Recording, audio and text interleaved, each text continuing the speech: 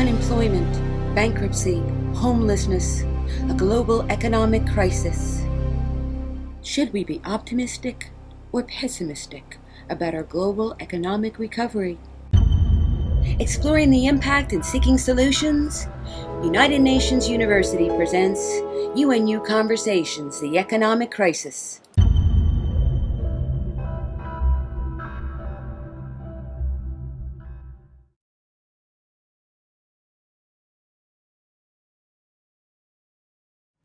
Hello and welcome to this edition of the UNU Conversation series on the financial crisis, organized in connection with the June 2009 United Nations Conference on the World Financial and Economic Crisis and its impact on development. I am Jean-Marc Coicaud from the United Nations University Office at the UN here in New York. And with us here today we have Augustin Fosu, who is Deputy Director of the United Nations University World Institute for Development Economics Research, UNU wider, based in Helsinki, Finland. And so today we're going to talk about the effects of the financial crisis, of the economic crisis on Africa. So to start with, Augustin, a very simple question. How does the current economic crisis affect Africa? We should begin from the growth side. African countries lately have been doing very well, with GDP growing faster than the world over the last several years. So this is really the moment for African countries to begin the process of catching up with the rest of the world. And boom, the crisis arrives. It is also true that African countries have done a very good job recently in terms of translating that growth to poverty reduction. There has been significant reductions in poverty in many African countries since the late 1990s. And again, that was the process of catching up. And the crisis, I think, has really dampened those efforts in trying to catch up with the rest of the world. So that's really the tragedy right now. The tragedy is that the process has been contravened. That is a major problem, as I see it. So economically and socially. Yeah. So in essence, you are saying that in the past years, in fact, Africa was doing quite well on two fronts. Growth was happening, and perhaps more importantly, this growth was being translated into positive effects as it was reducing poverty. And these are these two good news which have been hampered by the current crisis. Right?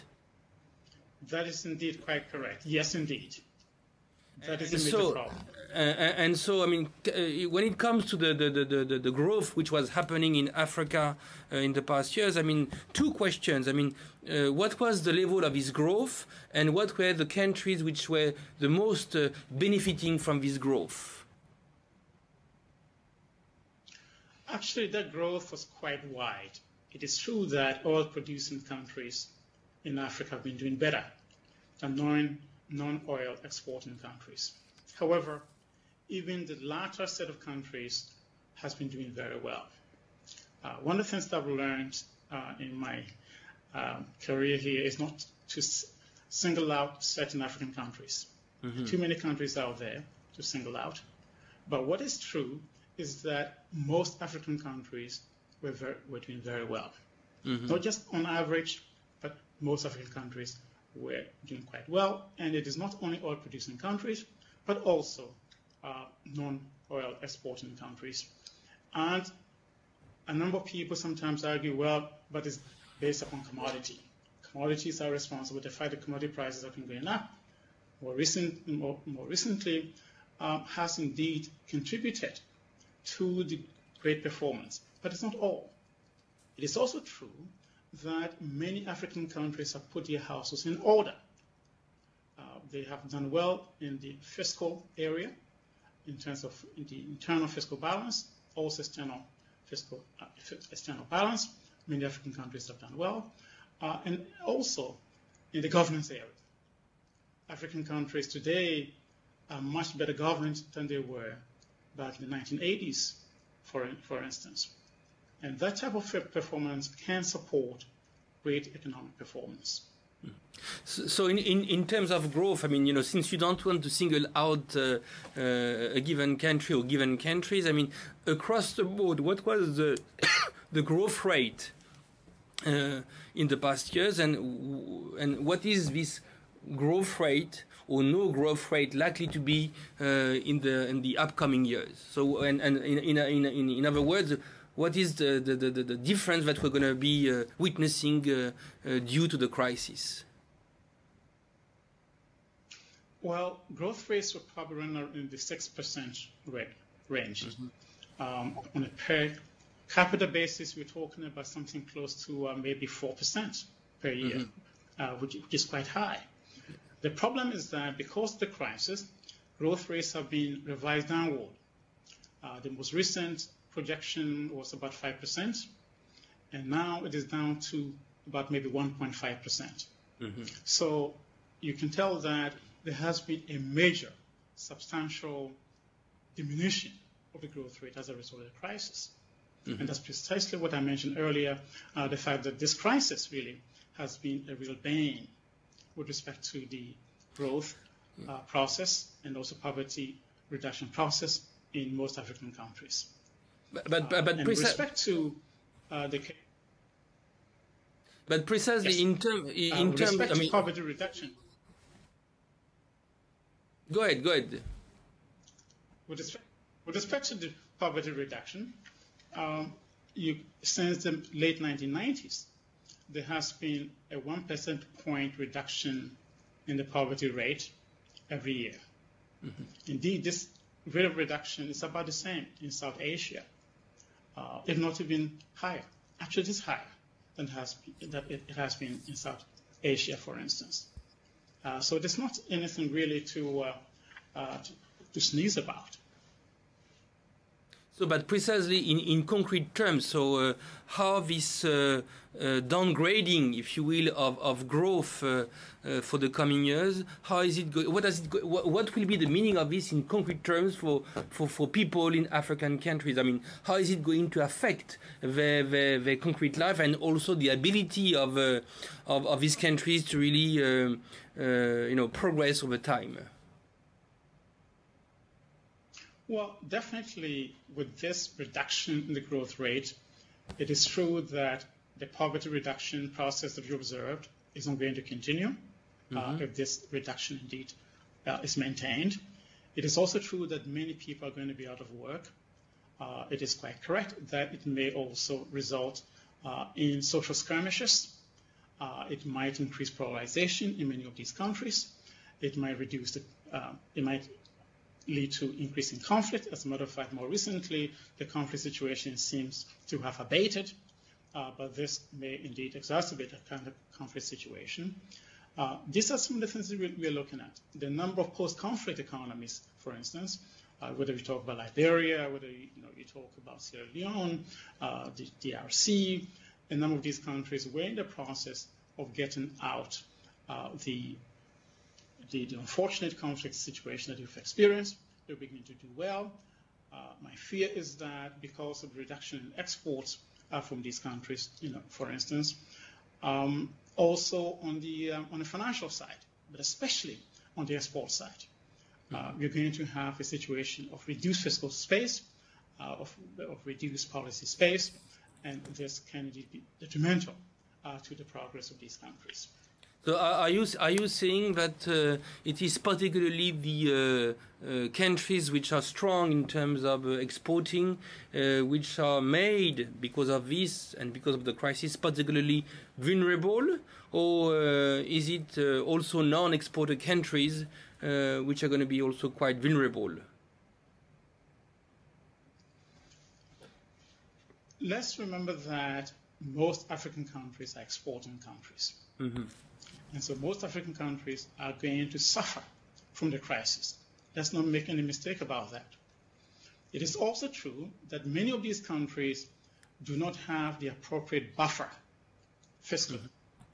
For example, international reserves are low. It is true that on average, African countries have done better now than they were doing before in many of these areas. But it's also true that many African countries do not have the appropriate international reserve buffer to tide them over. It is also correct to indicate that the fiscal space is quite limited.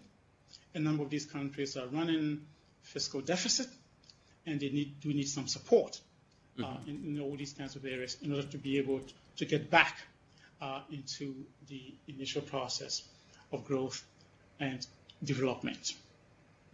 So when it comes to the financial situation, I mean, as I understand you are identifying two structural problems, if you will, when it comes to domestic governance in these countries, when it comes to regarding financial issues, the lack of buffer when it comes to reserves, and also a lack of fiscal space. So then my question is, I mean, what kind of policies should we think about and put in place, both at the national level or at the regional level, but also at the international level, to really somehow, for instance, address these two structural shortcomings, lack of buffer in terms of reserves and a narrow fiscal space?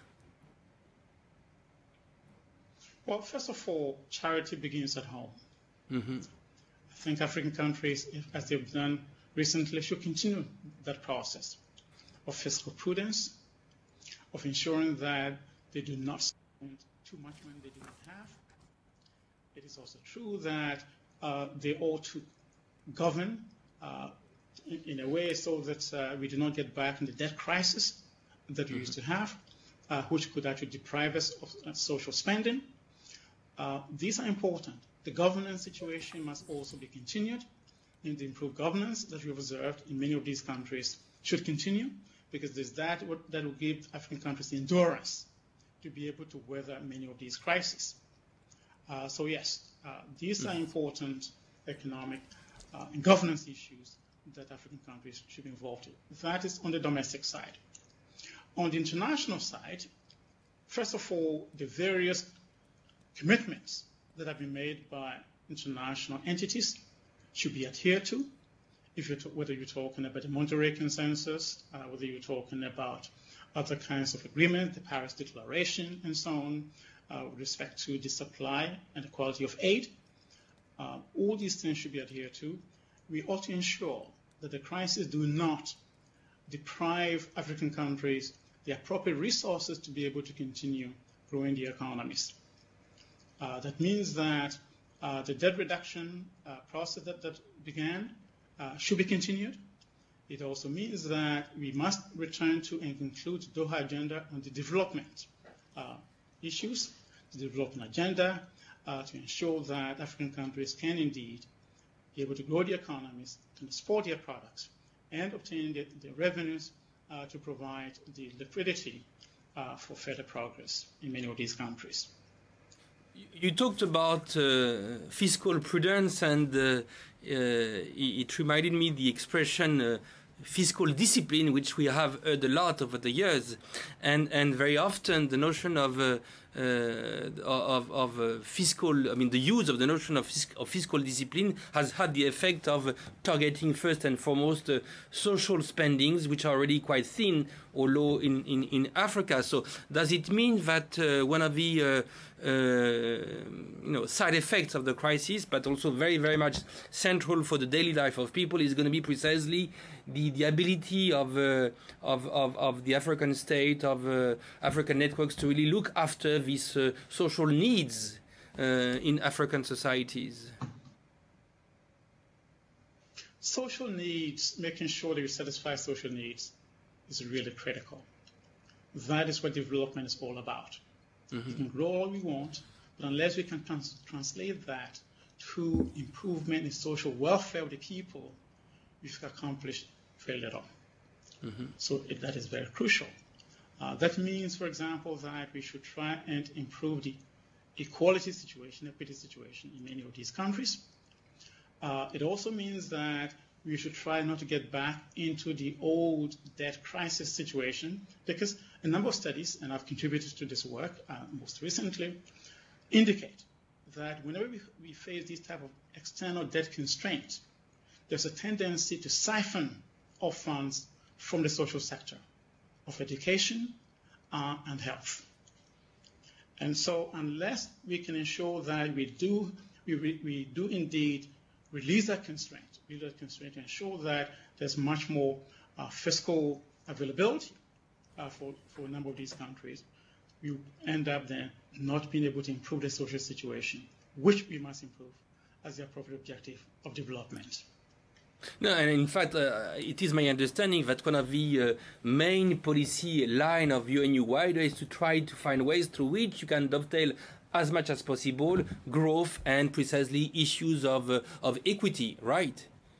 I mean, I think it has been your motto, your mantra for many years, and it's very important. But precisely, I mean, what are the chances for this to happen in terms of the current situation? What are the chances for not having social needs being somehow, the victim of the current crisis? And which leads me to what another issue that you alluded to a moment ago, the international agenda, the Doha agenda. So, first of all, I mean, what are the chances for these social needs to really be viewed as strategic for the future, and how do you look into this issue in connection with the future of the international agenda regarding these issues, including the Doha agenda? Well, if we begin the process of meeting the social objectives of development, then it becomes important to look at who are the individuals or groups within countries that benefit from the production, from exports, etc. If, for instance, you have cotton producers in Mali, and I'm going to mention a name right now, who cannot benefit from the hard work of picking cotton because there are export subsidies, such that the price that is given to them is too low for them to support themselves economically, then we are failing. It is an important international responsibility to ensure that these vulnerable groups, not just countries, but groups, are not hurt by our actions. And this is one of the items on the agenda that the Doha round has been trying to remedy. And we need to get back to that important issue. We should also ensure that we do have a level playing field for many of these countries, as we've had in the past. And so we must now be more mindful of the adverse implications of the TRIMs and TRIPs. TRIM, as we know, is trade-related investment measures, which tend to make it quite difficult for developing countries to be able to have industrial policies.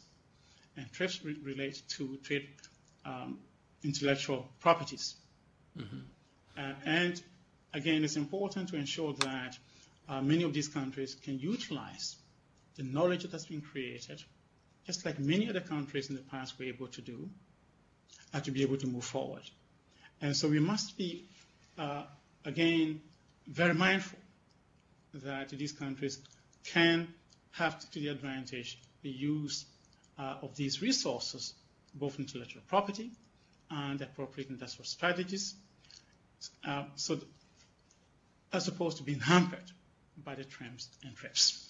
But as part of the WTO.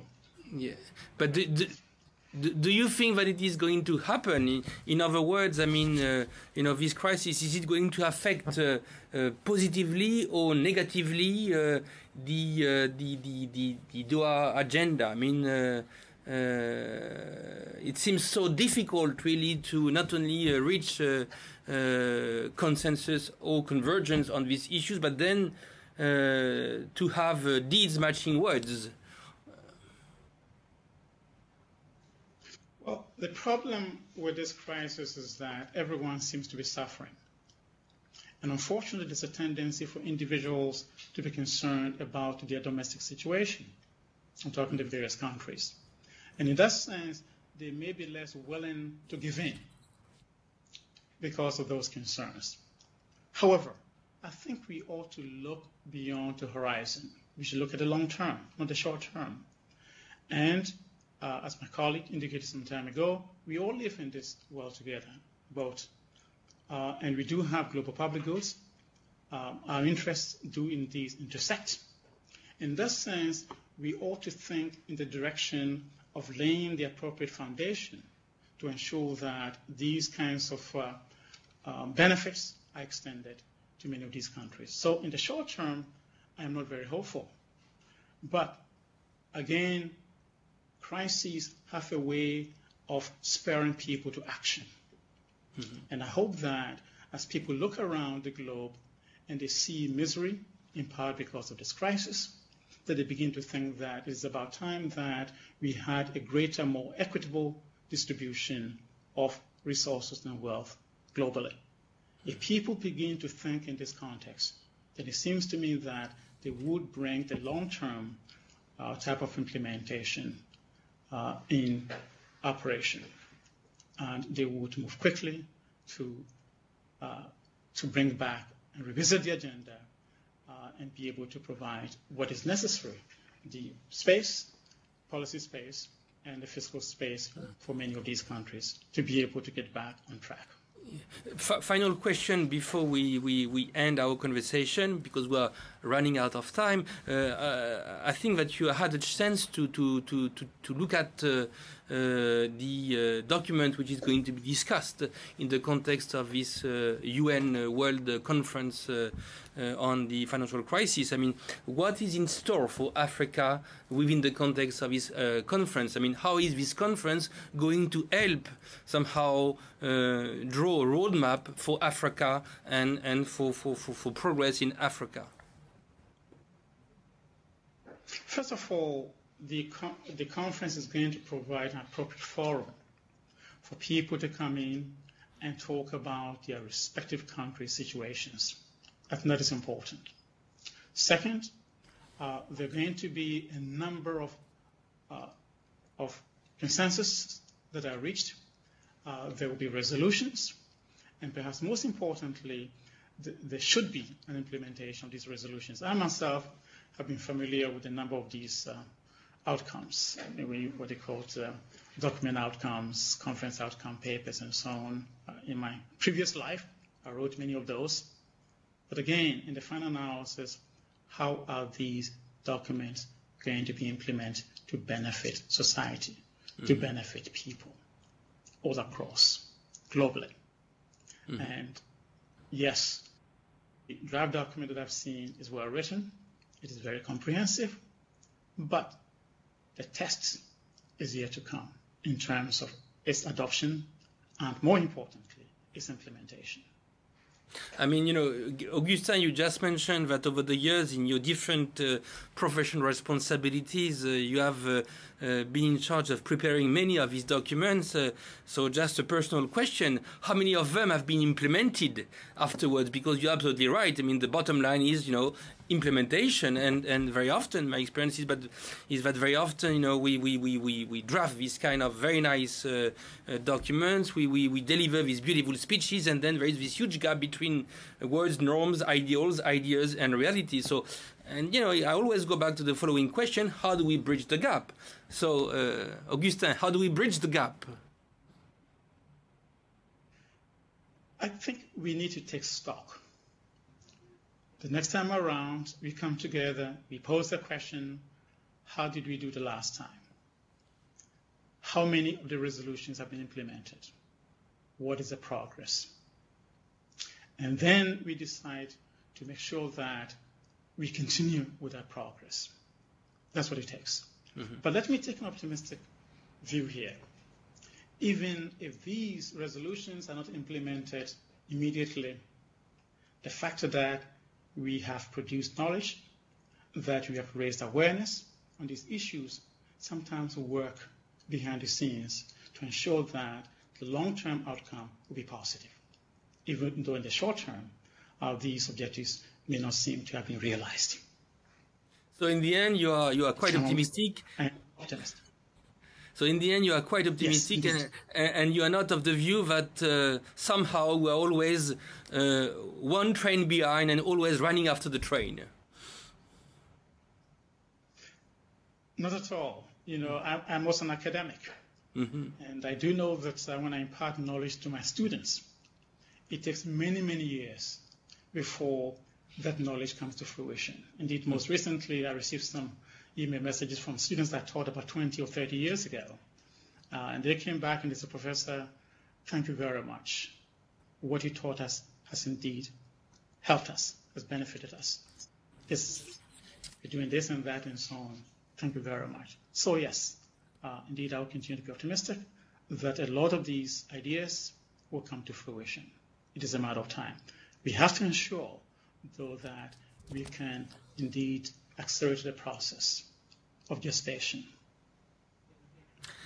Augustin, thank you. So we were having a conversation with Augustin Fosu, who is the Deputy Director of the United Nations University World Institute for Development Economics Research.